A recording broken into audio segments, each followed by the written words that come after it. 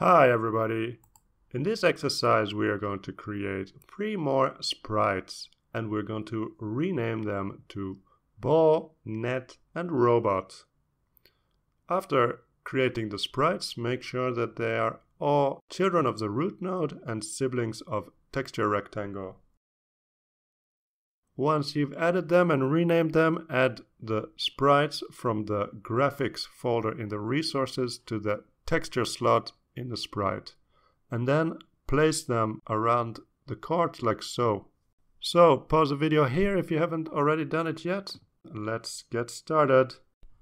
So first of all, let's click on the plus and search for sprite.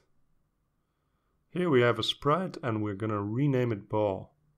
It should be moved up here and I'm gonna move it in front of the hoop. Let's repeat, create a new sprite. Let's name it robot and one more sprite named net. One more sprite and name it, move it first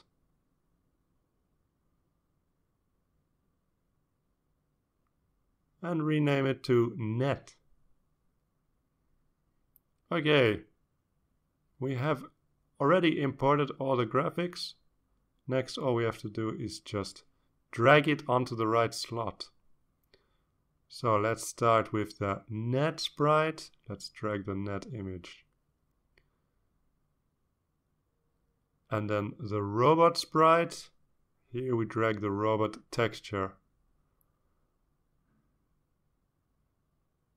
And the hoop sprite at the ball sprite gets the ball texture.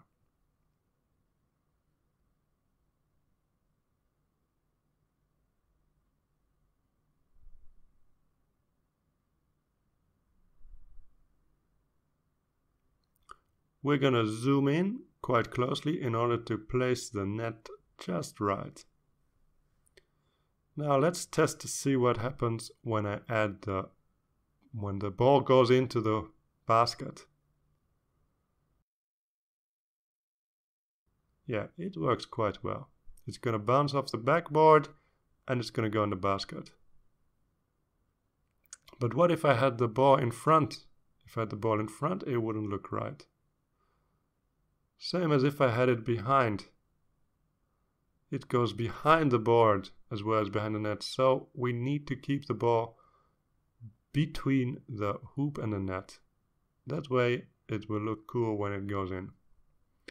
It will at least look like it makes sense. Anyway, cool is another thing. Okay, let's keep the ball there for now. Let's move the robot next. When I put the robot here, I can judge the height and I can use the arrow keys to move him. I can also click and drag and hold shift to constrain the movement. And there we have it. That's the solution to the exercise.